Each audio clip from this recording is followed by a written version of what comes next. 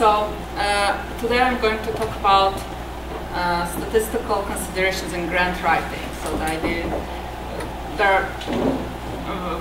and I mostly be thinking in NIH grants. That's kind of the experience I had, but certainly this applies to others as well. So you can get CME credit for it, but for that you have to fill out the evaluation form. This is our financial disclosures, people who organized and me, the speaker, and we have no conflict of interest to disclose. What I'm trying to tell you about in this talk is highlight which parts of the grant application where statistics are relevant, so what are the statistical issues that come up, point you some common mistakes and pitfalls that you can have, and offer some solutions and workarounds what you can do in some situations, so what to pay attention and some tips about what you can do about that.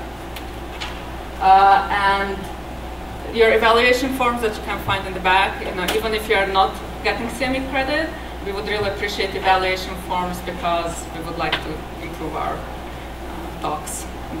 So we appreciate that. So first I want to tell you a little bit about my grant-related background. Because I will be kind of saying things that in my experience, that's what I've seen, so you know how to put that in context. So I'm a biostatistician, right? So I work most on the statistical aspects of the grant, and there are multiple grants. I have been the co-investigator, usually the statistician, right, on the grants, both basic science and human studies, including clinical trials. I wrote lots of statistical sections, and so lots of drafts, actually. So many of the mistakes I see, hopefully I see them in the drafts and I don't pass them on further down the line. And I also did some reviewing for NIH, both as a statistical reviewer on a clinical section, specifically this clinical integrated cardiovascular sciences section, and also reviewing statistical grants. The BMRD section is the statistical section. So it's not a lot, but that, I have seen some grants out there, so that's kind of the context. I will be going through the issues that come up in the grant, and so a little bit about how to specify specific aims and hypotheses in the grant, the study population, how to define the study design, how to pick what issues are there, how to define outcome measures. Mostly people think these are the last two as the statistical issues with sample with grants, right? How to calculate the sample size and the analysis plan. But we'll be seeing that this is meaningless without thinking all through before. And of course, all these have separate sections, but they're all connected. There's a lot of interaction between these. So specific aims and hypotheses. So even though it's not really statistics, but this is what drives everything else in the grant. So if you don't have your specific aims in line, then there is nothing we can help you. So many times people come to us for help with grants, and that's what we have to start back. Okay, let's stop and let's think, what are you trying to answer? And so all grants usually have a part that they say specific aims, and they are actually, from our point of view, often very vague. So even though they're specific. So you have to have some more specific hypothesis specified for which we can build a statistical analysis. It's a good idea to actually put it in there, but you don't necessarily have to. But you have to have those quantifiable specific hypotheses in mind before we can tell you how to analyze your data or how many subjects you are going to need. So a specific aim might say that we will explore the effects of this drug on something, or we'll characterize something's properties. That's good for a specific aim, but exploring effects is not enough to do a sample size calculation. For a hypothesis, you will need to know that this treatment, XYZ, we hypothesize that it increases this and decreases that, or doesn't change that, or being way more specific than a specific aim. And it's actually very helpful if you can actually hypothesize not just that it will change something, but that it will increase it as opposed to decrease it. Right? So So you have to have those in mind. That's kind of the first step you can, you have to think of that before you probably, if you come to a statistician, you have to have that before coming, right? But one point is that if you're ever stating your hypothesis in your grant, you have to make sure that you state your working hypothesis, the alternative hypothesis, the thing that you think is true, and not the null hypothesis. I sometimes see people stating the null hypothesis, the null hypothesis that nothing will change. Well, unless it's something exciting, usually you don't write a grant about that, right? You think that it's going to change, right? So that's what you write down. So the next step is to specify your study population. And in statistics, we always talk about the target population and the actual sample that you take out of the population, the actual measurements you take. But really, I think there are, in this case, at least one other level of population. So you have like a conceptual population, like people with prostate cancer that I want to study, or people with newly diagnosed prostate cancer, to be more specific. Okay, so that's still a conceptual population. You need to give definitions of it. What exactly are you going to mean in this specific grant, right? So like to give operational definitions. So for that, you need to say exactly inclusion-exclusion criteria, and that's again not exactly statistics, but there, again, you have to be very specific because otherwise we cannot interpret the results. So how you will know that this person has a prostate cancer or doesn't have a prostate cancer exactly, or what other thing that you want to? How do we know who is eligible, who is not eligible? How will you get the subject? So you maybe are interested in all patients with prostate cancer, but you're not going to approach all of them. You are not even going to sample all of them. Maybe you are going to sample those who present in your clinic. Or maybe it's a multi-center study, then it's multiple clinics. But whatever, you are going to have some smaller population really that you are going to be sampling from. But it could be, if you're biology, you have some with star rats that you are going to be obtaining from, provider XYZ, or you are going to raise them in your lab or whatever. You have a population that you have to specify where are you getting exactly specifically what group you are studying, and as specific as you can. The more details you know, the more convincing you are that you actually know what you are studying. And then you always have to think about even how many subjects are potentially available in your study. So before even starting, how many you need, you have to kind of have some idea how many you could have. Usually people with rare disease, studying rare diseases run into these problems that there are just not enough people. And so, but at least you need to know how many are there. And then we can calculate is that enough, and then we can later see maybe you have to have multi-center size study, maybe that you just plain cannot do it on one side. A part of defining the study population is usually to define controls. So usually you have some group of interest, and then you have to compare them to somebody. So the controls are really still part of the study population in general. And the ideal situation would be that they only differ from the subjects of interest in that whatever variable you are manipulating or the effect of which you are interested in. So only the study variable. In practice, there's essentially one straightforward case when you can have that. If you are doing a randomized prospective study. That's why we do randomized prospective studies to begin with, because we make sure that everybody has an equal chance to receive the treatment, not receive the treatment. So we know by design that only thing they're different is whether they receive the treatment or not receive the treatment. So in fact, I think many basic science experiments fall into this category, right? You take a bunch of animals or cell lines, and some of them receive the treatment, some of them not receive the treatment. Usually, you don't think of that as a randomized prospective study, but that's what they are.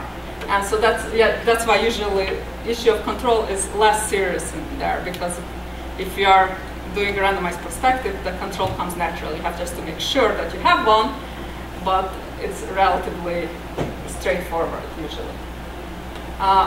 Often it's tempting to use a subject as his or her own control, or its control. But you have to be very careful with that, because if you take a measurement before the intervention happened, or whatever you're interested in happened, and afterwards, you are going often to see changes that have nothing to do with the effect of the intervention. So this phenomenon is known as regression to the mean. And short story on that usually you are studying some drug effect on hypertension. So you recruit subject with some blood pressure above 160 millimeters, say. Okay? It's a stolen blood pressure above it. And then you give them some treatment and measure them again. And lo and behold, the blood pressure goes down. And there are two reasons that it can go down. A, the treatment helped. And B, their blood pressure was variable, and then you just happened to capture them at the moment when it was higher than their own individual average. And so they went back to their typical mean, which is maybe actually only 145.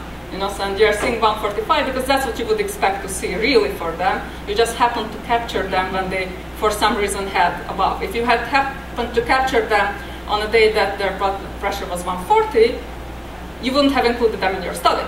So that's why those people who regress the other way, you don't see them. You only see the one that go down. So, and really, in practical purposes, we use both things, right? You have the regression to the mean and the treatment effect, and you just can't separate them. So that there are two ways to go about it. One of them is crossover designs. When you,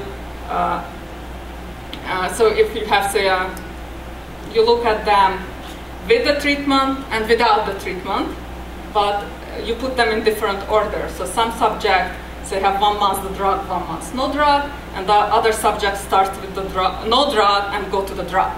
And then the regression to the means kind of cancel out each other. You can adjust for that. But it's very rare, actually, that very few circumstances when this design works, because it has to be some kind of measurement when there is no carryover effect. So treating them for a month shouldn't affect their outcome like not treating them the next month.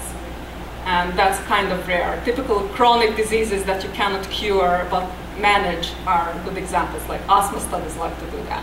Because if you happen to cure them in the treatment period, you can't even study them in the second period because they are not eligible anymore. So again, good for the patient, bad for the design. So that's why. So crossovers are rare, but they are potential solutions. And the other solution is really to have a control group, right? To have, you know, so you might want to use the within person change as an outcome variable, and then have a control group that doesn't have the treatment, and you compare the within person change of those who had the treatment, didn't have the treatment. That's perfectly fine, because both of them have regression to the mean, but only one have the treatment effect. But then, you know, you kind of didn't go around the issue of having controls. So you have, you know, so you have to watch out for that within subject control. That it doesn't necessarily mean what you hope it would mean. There are special considerations for selecting control if you are doing a case control study, and we'll talk about this goes into the study design issues will come up later. Case control study is when you select subjects that are affected by a disease or have had a treatment, so they, as cases, because there are relatively few of them and they are easy to find, and then try to find matching controls who didn't have the disease or the treatment or something like that. So an example would be, again, when you try to look at cases are somebody who has a certain condition, and controls are those who don't, and you want to see whether some variable predicts having that condition, for example. The problem is that how do you know who is an appropriate control? Because clearly, you know, they should be as similar as possible, except having that disease. Now, usually diseases don't just stand alone, right? They're associated with all other things. And so for example, maybe older people will tend to get this disease, or it's associated with overweight, or with a certain ethnicity, or with some high-risk, low-risk behavior, whatever, right? So how do you find people that are relevant, so they have the variables that you're interested in kind of similar, and then the main condition, but one group has the condition, the other don't. And that is a very difficult issue, and that's why case control studies are really difficult. I can't tell you what the solution is for that. It's just that you have to really think about it, that always kept asking, what other things are my cases and control different in besides having the disease? And is it a problem? So some things we can adjust statistically for, but the less we have to adjust for statistically, the better it is for your design. One thing that people often don't think about is that when you're talking about the condition, presence of a condition, then the diagnostic process of that condition might be very important. So prostate cancer, for example, people who have a diagnosis of prostate cancer, of non-metastatic prostate cancer, their expected survival is better than a similar person, same age, same gender, same race, well, gender obviously same, that does not have a prostate cancer diagnosis. So a prostate cancer diagnosis is good for you. And that's because, not because prostate cancer is really good for you, it's the diagnosis that's good for you. And that's because it's usually detected by screening. And to get a screening, you have to go to your physician. And if you are going to your physician and getting all kind of, you have insurance probably, and you have all other things, you're getting your blood pressure taken care of and your diabetes diagnosed, whatever, you have a good, much better care. And since it's not early stage prostate cancer doesn't kill very fast, certainly, there is, all the other gains are better than the loss of the effect of the prostate cancer. So actually, it's not clear, how would you who would be appropriate control for that, because they do have better survival experience than if you don't. So you have to try to get people who kind of similar have the same screening patterns. They could have been diagnosed if they have had prostate cancer. So maybe you would want to have, again, match people by, at the time they get the screenings, and then look forward those who get diagnosed and not diagnosed. That might be appropriate controls for some things. So it's very important also, how do you know that they have a condition, and how do you know that the control doesn't have a condition? Did you try to look for it, for example, or just it hasn't been diagnosed yet? Not necessarily the same. Other common situation with case control is when you say cases who have received certain treatment, and the control of those who have not received a certain treatment. And then you want to see whether the treatment is effective. But again, this is not like prospectively, but looking backwards from retrospective data. And the main question to make sure about it is you have to know, why did not the control receive the treatment? So I'm not a physician, and I would like to think that whenever a physician tells me that I should get this treatment, they have a good reason to do so. They don't do it randomly, right? So, and that's, I like that when a physician does that to me, but as a statistician, that's horrible that he had a reason, because it's as far as the random assignment as possible, right? So I didn't receive that treatment because I was not eligible to receive it really properly. Or maybe somebody gets a more aggressive form of treatment because the disease was more aggressive. And it might, some of that thing might, or more advanced, right? Some of those things might be captured, some other variables in cancer, stage and grade, whatever, but some of those, maybe just the physician's impression, looking at the patient, right? Other comorbid, whatever, other things that are going on, that the physician had a reason, he wasn't just tossing the coin, but this reason is not captured anywhere.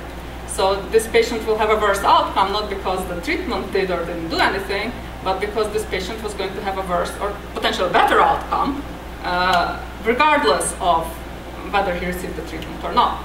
Right? So typically the better outcome is when the intervention says surgery. If the surgeon feels uncomfortable doing surgery on somebody, that probably means that the patient is not in a condition to tolerate the surgery. Right? So that receiving surgery means better survival just because that person was able to receive surgery. So you would have to make sure that your controls are patients who could have had surgery, were eligible, but didn't for some reason, and not because they didn't get surgery, because the physician thought that they were not eligible to get that surgery. And difficulty usually in retrospective studies that it's very difficult to tell, right? Just looking at the charts, whatever.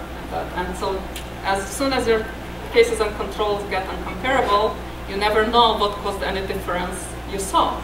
Was it the selection bias, or was it the treatment effect? And maybe you don't see anything because the selection bias works against the treatment effect. You could have all kinds of things coming out. So you really need to be able to identify who was even eligible to receive the treatment. And that's often very, very, very difficult. And sometimes it's totally impossible. So there are situations if the clinic has some protocols in place, what to do in this case, that case, that case. So for example, we had somebody in infertility treatment. They had, if something happens, then we do this, and if that event doesn't happen, we don't do anything. And they wanted to compare, they really didn't know whether the treatment they were doing was a good thing or not a good thing. So they wanted to compare people who had that treatment with people who didn't. But the only way you could have gotten the treatment if that event, specific event, before that happened. And so people who didn't get treatment weren't even eligible to get treatment. So it was impossible. So there were no controls to be had in this study, just period. So you couldn't do that study certainly in one place. Maybe they could think about that, look at other institutions, may have different policies, and somehow based on the differences in policies you can gather. But here they have one policy, one protocol that they do, and it completely, so again, having protocols is a good thing, but completely ruined their ability to compare these things retrospectively. So they couldn't do the study they wanted to do. So and these things you have to, again, think through, and you have to try to convince, if you are planning for a case control study, whoever reading the grant, that they are actually eligible, and you thought about the issues that could make them different. And you have to make sure that you acknowledge that, yes, some things still, you probably won't make it perfectly. It's, again, unless it's a prospective randomized design, it's almost impossible to do it perfectly. But there are situations where you can try to argue that, yes, despite these issues, there is still, we believe that they are comparable enough. But you don't want the reviewer to come back with these issues that, well, that they differ in so many things and you didn't even think of that. So in part, I think exposing these things explicitly is better, because then they know that you thought about it, you're aware of the issues, and not just forging ahead without thinking and without knowing about these things. So we already I touched on some of the issues with study design. So you certainly have to always think about, right, whether you do a prospective study, which is certainly better, but certainly more expensive and time-consuming and difficult usually. Or you can go with a retrospective, but there you do have many more issues in selecting everything appropriately. Also, whether you are trying to do observational study, where you just look at what happened, right, or experimental, when you try to intervene. And again, obviously, most often the intervention, the experimental, is better, but maybe it will be down the line. At the very least, if you are planning an observation study, you can write down what kind of prospective experimental study you can do in the future if the study is successful and shows benefits of. So I think that could be always a good idea to say that, yes, it's not quite what we want to do, but once we do it, we will have enough evidence to do the real study. And you can describe the real study you would want to do. Case control studies have some special issues with study design, and usually it's whether we do matched or unmatched studies. So even though we want to have cases and controls to be similar in general, it doesn't, you could have either each case have an individual control belonging to that case that matches that case on everything except the presence of the condition or treatment, or you could have just the two population matching. They count the same kind of people, but they, it's not like one case goes with one control or one case, it just, they are similar. So it's not like you're matched means that your controls are comparable to your cases. That's a given. That should be, if you are doing the case control study, your cases should be comparable to your controls. The question, the match-non-match, is whether there's an individual level matching, and which could be not just one-to-one, but potentially one case could have two controls matched to it, but really individual, you know who goes with who, versus just overall they're comparable. And the matching, so there are arguments both ways, and sometimes one is better, sometimes the other one is better, and matching can gain power, but if your matching is not working well, you're matching on variables that are not really predictive of the outcome, you can lose power for matching. So it's not always that matching can do you anything bad. You can lose power, have to have more patience just because you matched. So, but you also have to be very careful with the wording and the appropriate statistical analysis. That's will come up later, but one of the common things is confusion without matched and unmatched. So you have to be very, very clear whether case control matched or case control unmatched but comparable controls. Other issues that about the study design you have to describe is if you do any randomization and if you do any blinding. And randomization, so in a prospective study, you would like to, prospective interventional study, you would like to do randomization, and it's good to describe how it's done. But in basic sciences studies, where most of the studies are prospective actually studies, people don't mention that they randomize or don't randomize. And I think that's a good thing, randomization is almost always good, unlike matching, which can go two ways. Randomization is good. So if you describe how you randomize which animal gets what, that's a good thing, because that's you're thinking about, and usually actually it's done, it's just not written down. The other thing is blinding, it applies not only to prospective but to retrospective studies, because you can blind the subjects, right? And so with placebos and so on, and certainly, again, any efforts of blinding are important for the subject, but even in studies where you cannot blind the subject or you blind the others, you also have to blind the evaluators, hopefully, and that applies to almost any study. And certainly animal studies are absolutely no exception. If anything you can do so that whoever evaluates the slides or the animal status is not aware of what treatment group the animal belongs to, that's a really important thing. And there are lots of levels of blinding you can do in a basic sciences study, and strengthen your proposal by saying that we are thinking of that we don't want to include evaluator bias. And certainly, again, in clinical studies, that's very important to make sure that as far as you can possible, anybody who doesn't have to know what treatment was given shouldn't know it. Sure. About randomization.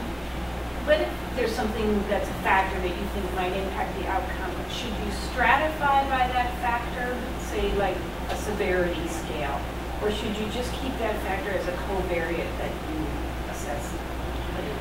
So if you have an important predictor, you want to make sure that if you have like severity of disease, as you mentioned, that you could have several severities, you want to make sure that within each group of severity, both treatments are represented.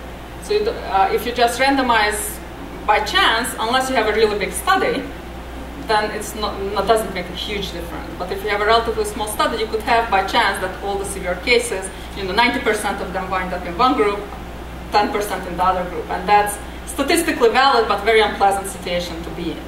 So stratification is a good idea if you have some really known important predictor, and there are lots of other options about how exactly to randomize. So there's a whole lecture to be done about how you can randomize. But you're right. But once you stratify, you still include it in the analysis. So that's any variable you stratified, you adjust for it in the analysis. So there's no contradiction there. Okay. But the other issue but if you have lots of variables, you don't want to stratify by 10 different variables. It should be like one or two major variables that are predicted, known strongly, and you want to make sure that they are balanced.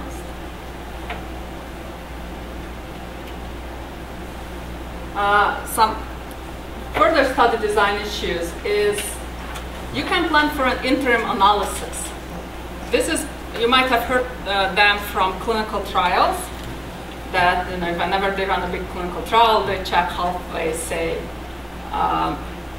to see whether we already have significant results. So there's a big literature about how to do interim analysis, and I think this could be very helpful for smaller studies and not necessarily human studies, because very often we have lots of uncertainty about whether we will have a big treatment effect or a small treatment effect.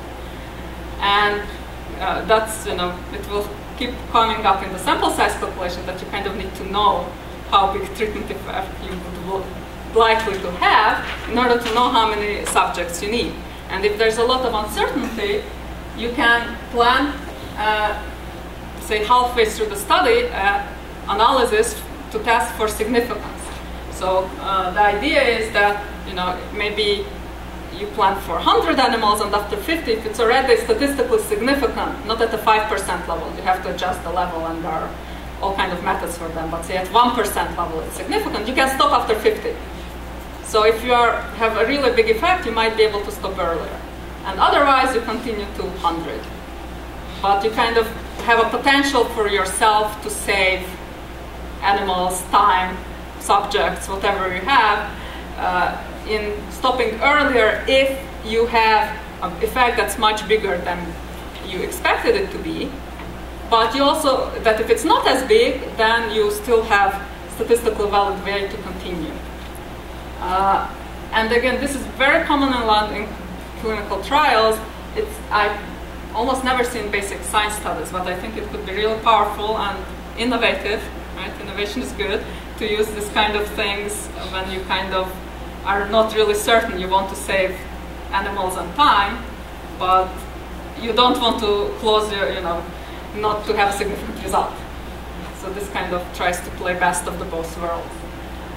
But it has to be planned in advance. You cannot do 50 animals and then come to me that, oh, I want it to be the interim analysis. Sorry. So you have to think of it in advance, and that's when you can do it, have the opportunity to do that. You cannot do it one afterwards. Another approach to try to look, if you have lots of uncertainty about what's going on, is to do an internal pilot study. And so here the idea is that we kind of know what effect size we are looking for, but we don't know some other quantities that we need for sample size calculation. We'll see you need something like variance or some probability of success and so on. So there are, depending on what we are looking at, there are other things we need besides the effect size, the difference between the two groups. And if we have really no idea, then one way to do it is, say, take first 10 subjects, estimate those quantities we need, and then calculate the sample size and do the study. Now, the difference between an internal and external pilot, that in an internal pilot, you can use the first 10 subjects in the final analysis. Because typically what then you do like a pilot study of, say, 10 subjects, calculate the sample size, forget about them, and do the real study. That's like the typical classical thing. An internal pilot lets you reuse those subjects you use for the sample size calculation. Now the difficulty is, or trick, that again you have to plan in advance for it. You cannot just do it in the middle that, oh, I won't recalculate because I wasn't significant. And also there is some cost. You have to adjust the significance level a little bit.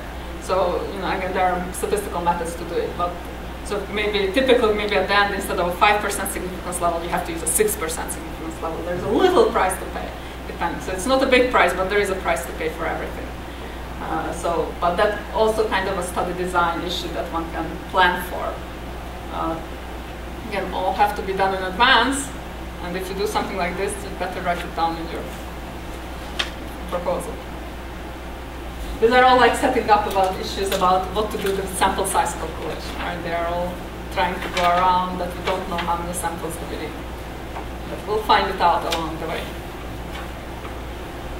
Now, so besides the study design, we need to know, so what is our outcome variable, what are we actually measuring? What are we comparing? And it is, again, important to put it down in writing, so exactly what they are. And the reviewers are who understand the subject matter. They will have strong opinions whether this is the right thing to do, measure, or the wrong thing to measure. But you have to tell them what you are going to measure. And so you also have to tell them exactly how. And reviewers will have opinions on that too, unfortunately. That what procedure you are going to use, and you have to write down as much of it as you can, exactly what and how are you going to measure. Also, how often and at which time points you are going to measure it. One common issue is that once you start a study, you really want to measure everything lots of times on the same subject. It feels like, once you have this subject, this animal, whatever, you want to do as many things as possible on that subject. And so people like, let's measure something every day. And it sounds like a good idea that we have a lot of data, but sometimes the downfall is very difficult to analyze the data then, much more difficult if you have measured only a few. Depending on how you analyze it, you can lose power because you start comparing every time point with every time point, and then you have to adjust for multiple comparisons, and nothing is significant. You cannot tell where the differences are.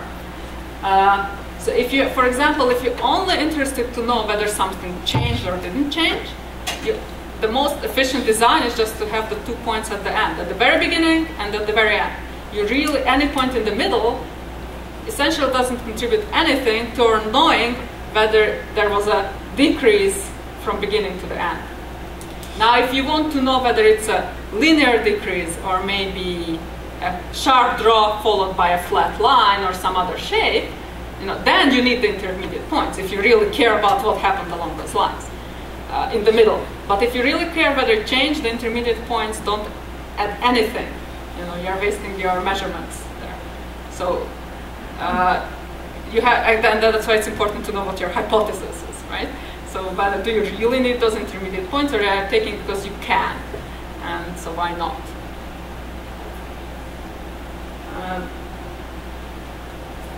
It's also very helpful if you can separate what outcomes are the primary interest and what are you measuring just as supporting information. And the reason is that usually the sample size calculation is done on your primary outcome of interest. So we make sure that you have enough samples to answer the question of interest, and for the other outcomes, you either have or you don't have. You have some information about that, but you may have not enough power for those analyses. But it's not as important because it's not the important outcome. So that's why you need to be able to, this is the outcome I really care about. And primary could be not just one, maybe two, but a very limited number usually. And so if you have multiple experiments in a grant, of course, each one could have a separate primary outcome. The whole grant doesn't have to have one primary outcome, but each experiment cell setup a study should have its primary outcomes. And the primary outcome should be hopefully the one that is the most clinically relevant or biologically relevant, the one that if you were reading this paper you would like to see. Right? So what would you like to see if somebody else does it? In human studies it's often survival or something like that. That's what we want to know. Right? So the real bottom line kind of thing. On the other hand, it should be something that should likely show the difference. So you want to think about, what's the pathway, your intervention or your study variable, how does it make a difference, what it really affects. So you want to kind of think that this should be something that's likely to be changed. So sometimes, if a drug, say, stops the progression of a tumor, you maybe want to look instead of overall survival at progression-free survival as your primary outcome, because even the progression-free survival might in turn turn into overall survival differences, but the differences would be smaller. The biggest difference should be because that's the mechanism of action of whatever you are studying. So, and often, unfortunately, these are kind of contradict to each other. So it's rare that these two conditions are the same, give you the same outcome, but you want to have as biological, clinically relevant as possible, but also the one that actually will be, you think, is the one that will be changing. Because that's, you know, you have some idea what should be changing, how this process works. So for sample size calculations, right, the most interesting part, we have different situations, different combinations of what you need for them, depending on what kind of study you have.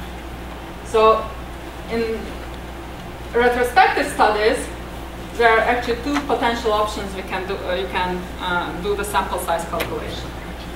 So often there, actually the sample size is fixed, is known. You know, if you have a database of things, you know how many subjects are there. So your sample size is fixed. You know,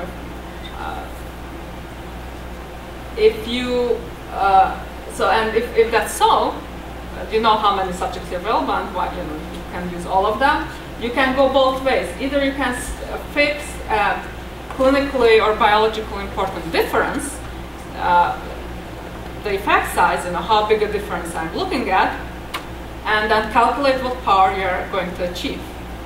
And report that, you know, with this sample size, which we have, so we don't really have to worry about the sample size because we have, this is the database, and this is the difference, we have 95% power to detect that. So we can go that way. Or we can say, well, not sure what's the difference that we are interested in, but with this sample size and say 80 or 90% power, this is the kind of differences that we can detect. And then you can, you know, hopefully this will be not really, really big, but something clinically meaningful. But we often use, you can use this second approach. So you fix the power, you have the sample size, and you tell what kind of differences can we detect. So we can detect a twofold change in something, or maybe a 10% increase, depending on your sample size and other. So you don't necessarily have to compute the sample size. You compute the other things, but it justifies the sample size. So it's really like sample size justification. In a prospective study, the sample size is computed. So for that, then you do need what is the difference you are looking for, and you do need what power you want to have to detect that difference. And then we can, so this is like a classical sample size calculation. You have the effect size, you have the power, and then you calculate the sample size. Sometimes you are doing an observational study where you just want to have a descriptive nature, that you want to describe what is going on, what are the characteristics of something, but without really a comparison necessarily. So in that case, the standard power calculations don't apply because they are designed with differences in groups. So what you can do is, so there is no power tool applicable, but you can say that what kind of precision you want to have at the end. So for example, when you're developing a new testing procedure, you can say, well, based on this many patients, we can estimate the sensitivity and the specificity with a standard error of 5%. So we will know that up to an error of 5% what the sensitivity is. So that would be an observational study because they're not really intervening, right? You just want to know what the sensitivity and specificity are. And you can calculate the sample size based on precision. Yeah?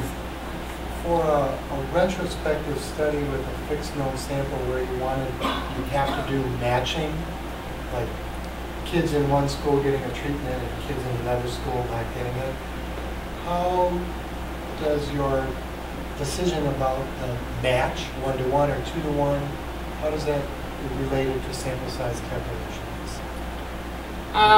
So in other words, your sample size formula has to take into account this matching, and there are ways to take into account the 1-to-many matching. In general, 1-to-2 gains something, 1-to-3 might gain something. Going beyond 1-to-3, it's, unless you have so many controls and they're so cheap for you to measure, it's unlikely to gain anything. So sometimes you have situations where adding extra controls doesn't cost you anything essentially, and then you can do as many as you want. But really, I don't think beyond 1-to-3 or 2 even you gain much. But there are formulas for that to calculate the power. Actually, I have a related issue here about biological versus technical replicates, because it's a little bit like that, that when you're calculating sample size, you can have sample sizes on different levels. You know, like you can have different animals, but then within animals you can take different samples, say, or schools and number of schools and how many, or children per class, or so there's lots of ways you can come in where you have different levels of sample sizes, and really. You really want to spend your effort on the largest source of variability. That's kind of the general rule, where the most variability is. But typically, it's the highest level of replication, usually the biological, the person, the animal to animal. And if you have animal rats, say, all from the same litter, it's certainly not within litter, it's between litter to litter. So the highest level of variability is usually the one that has the most variability, the highest level of replication. And within that, usually, again, there is a formula to try to adjust for it, to do exact calculations. But usually, again, beyond 3, you rarely gain anything that's worthwhile, unless it's really cheap to do those within subject replicates, and sometimes it is. But if that's the costly part, you want to waste your time and effort on different subjects, different animals, the higher level replication. The more you can get there, that's the better. The low level are less important.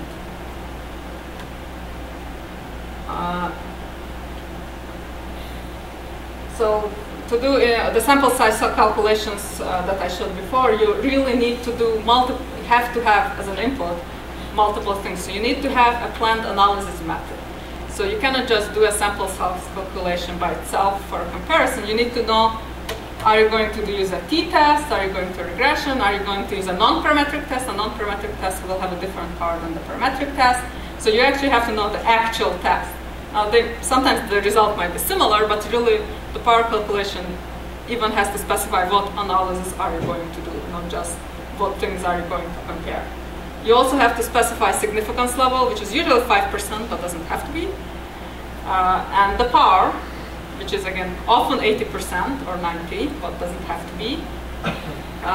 If you ever see a sample size calculation when power is not mentioned, then you know usually something is fishy. That's the first sign of a fishy sample size calculation, that nobody mentioned the power.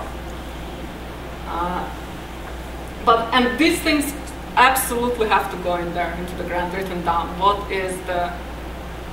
What test was assumed, what is the significance level, what's the power, what effect size is are we looking for, and usually sample size calculations need additional information, not just the effect size, but either the variance of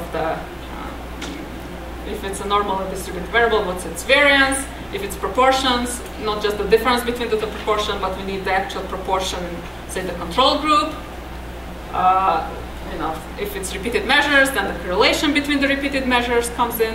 So and those have to be specified when you write down a sample size calculation, because essentially you have to specify it so that somebody who comes in and wants to reproduce it, they can reproduce your sample size calculation. When I review grants, I usually plug it in, sit down and plug it in. It's usually very simple. And see whether I get the same sample size. And if my sample size is way off, that's of course a huge red flag that something's wrong. Or if they don't tell me all the assumptions, then it's also kind of, did they know that they needed additional assumptions, or didn't they know that they needed? They had to make for.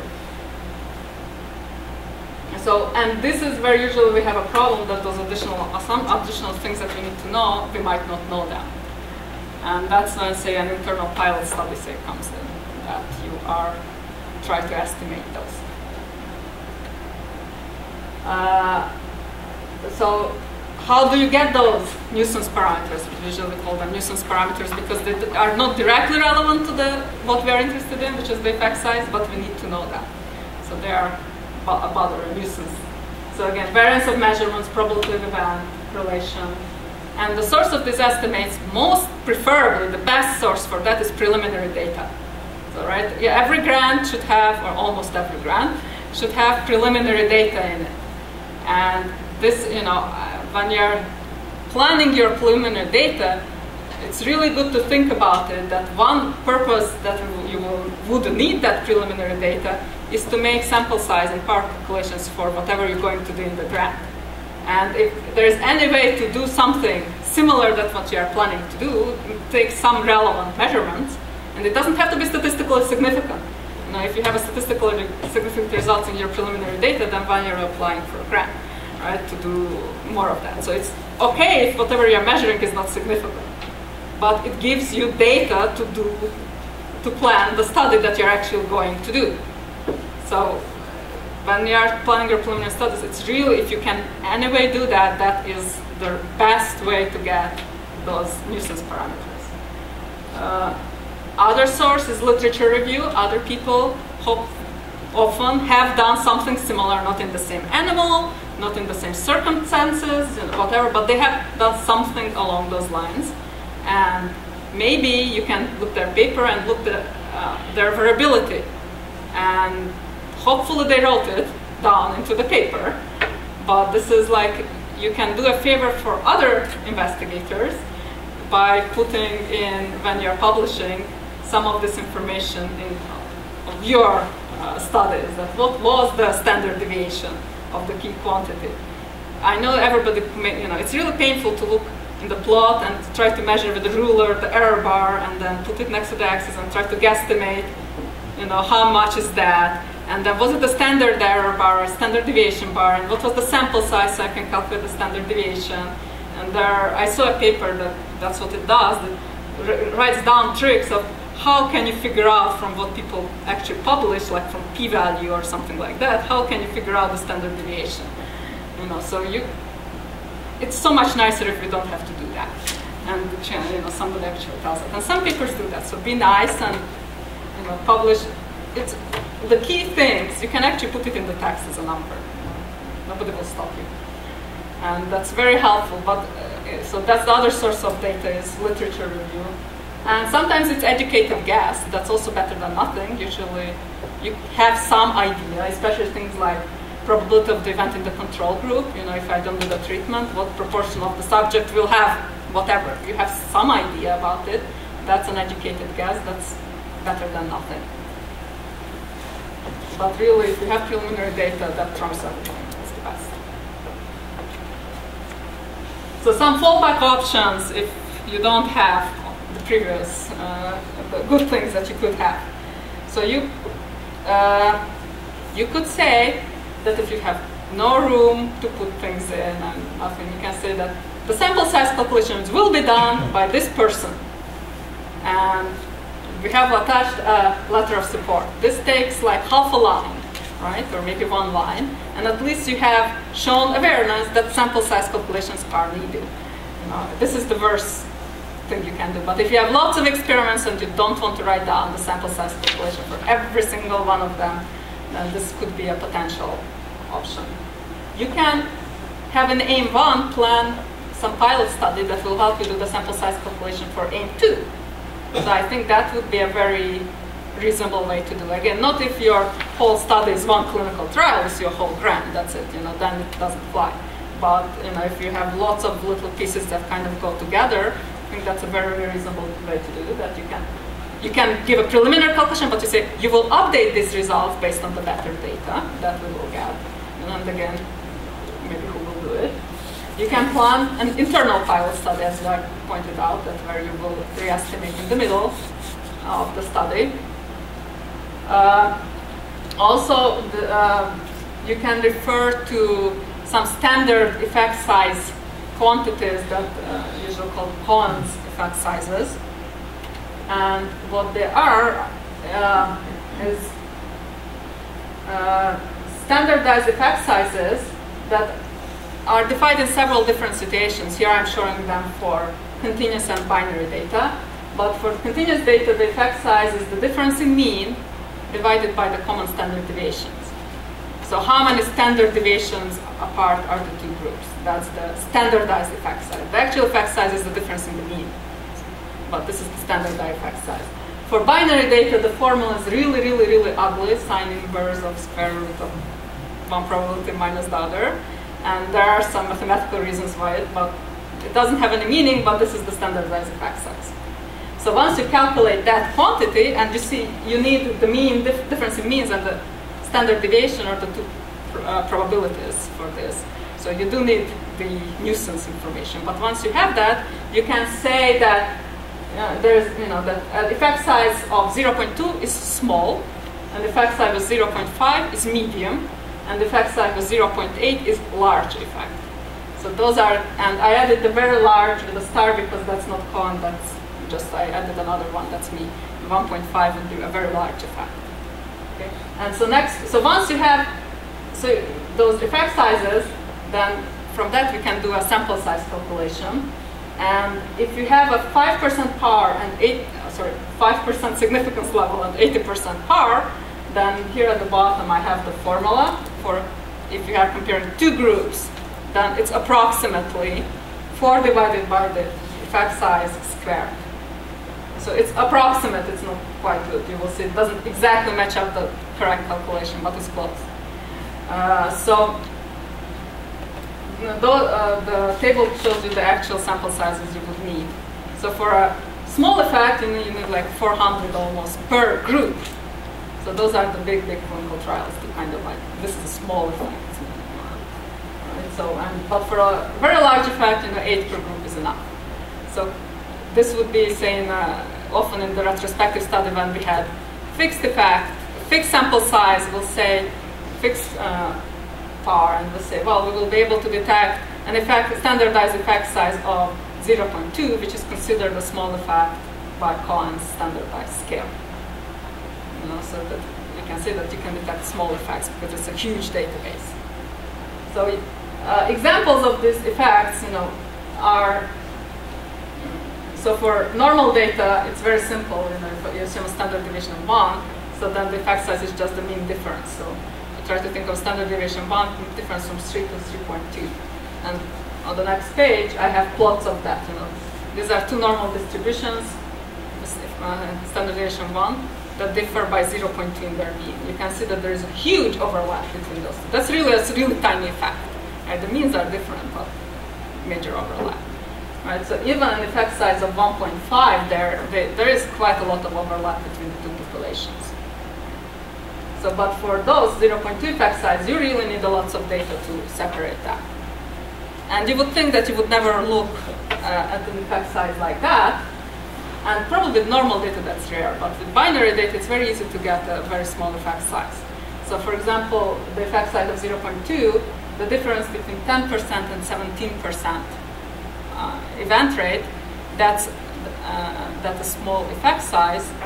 And if you have a treatment that increases the chance of survival from 10% to 17%, you would certainly want that treatment, right? That's a huge effect in terms for binary, but statistically that's a small effect. So you have to be careful, right? So with binary data, you can see you have, to be detectable like with 8, you have like a difference between 10% and 75%. That's not just very large, that's overwhelmingly huge, right? But in normal, that's quite a realistic difference because you saw the curve there, still overlap between the normal distributions, and 8 per group is enough. So again, this kind of, if you really have no idea what your mean standard deviation are, you can have vague things that, a small effect or a large effect is detectable. You don't need the nuisance parameters because based on the standardized effect size, you can get the sample size. And it has a name, it's a large effect. Sometimes the way to think about it is that if the reason you want to look at the two groups is to develop a classification rule, to use this measurement to predict which group you are in, then this measurement is only helpful if there is very little overlap between the two groups. Right? So like in the case of the standardized effect 0.2, there is no way that that measurement, even if statistically significant, can be used to predict which group the person is in. Right? So if you want to ever use it in prediction, you have to have 1.5 or something like that at least. So that's why if you are trying to test something, is it going to be used for prediction? You can argue, well, we need to have little overlap, so a very large effect, so a low sample size. If we cannot detect it with a low sample size, there is no way that it's useful in prediction. So, or classification. So that's sometimes a justification one can use. In general, sample size should be done with software. And we'll have an upcoming talk about sample size software. There's a program called GPAR3 that if you search for it, it's a really nice program. It's free. It needs some statistical knowledge, but it's really understandable, I think. I really like it. And that's the time to consult your friendly neighborhood statistician, because it's easy to mess up a sample size calculation. But we have the software to do that. It's not difficult if you have the software, just you need to understand what to put into it.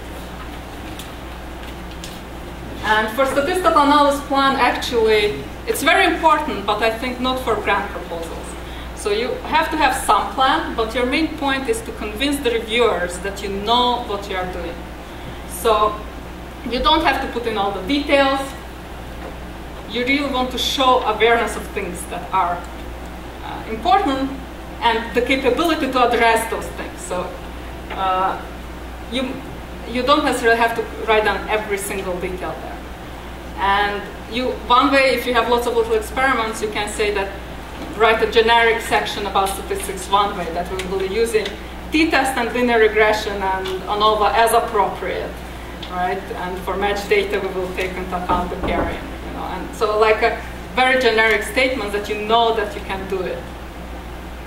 And the other point that I recently realized that you would think that you don't have enough room for statistical analysis plan, but there are sections in the grant proposals that don't have page limits. And specifically the human protection of human subjects and vertebrate animal sections don't have page limits.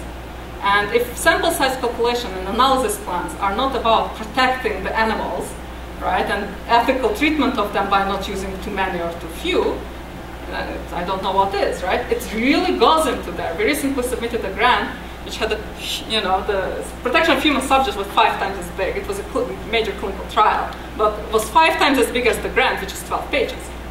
So that's where, in the grant we had like 2 paragraphs about statistics, and the protection of human subjects we have 5 pages.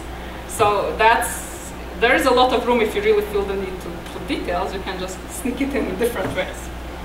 And also the facilities and other resources section has no limits, and that's when you can describe what statistical consulting services are available and so on. So that's another place that you can show that you have availability of this resource. And data collection forms can go, there's an appendix, and it's legal to put data collection forms there.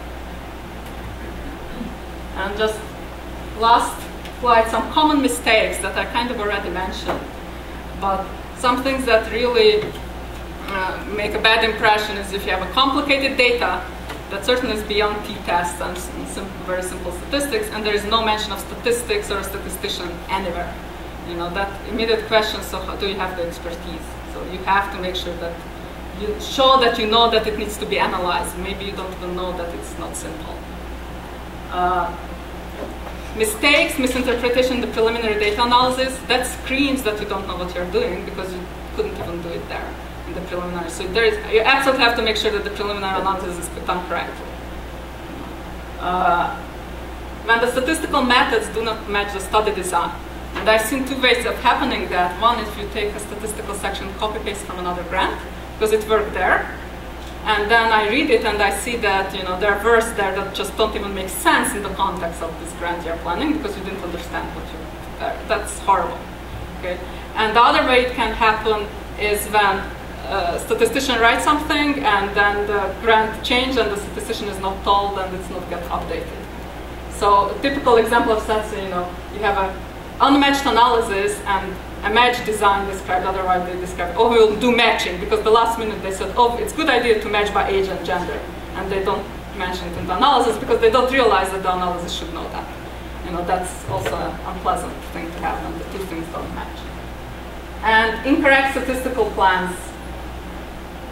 Sometimes, I've seen people write essential that we will keep collecting data until it becomes statistically significant.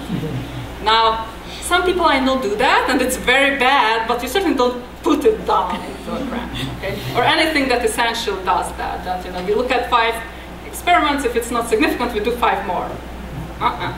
So just, even if you do that, okay, never ever write that down, okay? You shouldn't be doing that. You should be doing some other interim analysis or whatever formula, but no, don't write that down. And the other issue is when you kind of, you write a plan that mentions superficial details that are not really important and doesn't mention at all the important part. And sometimes I know that's difficult to see what's important, what are the important issues, and what are not the important issues. But kind of, you write something about the statistics, but it's totally, doesn't touch on the key parts of actually what really matters in the statistics, so it's difficult in it. So that's also something to watch out for. Okay, I think that was it. Yes, sorry for running over the time a little bit. I'm available for questions unless somebody wants to kick us out. And also, just we have downstairs right now our biostatistics poster session right under us. If you want to look at the kind of things research people are doing with biostatistical help. But it's really not about biostatistics, it's about projects, actual studies. Yeah.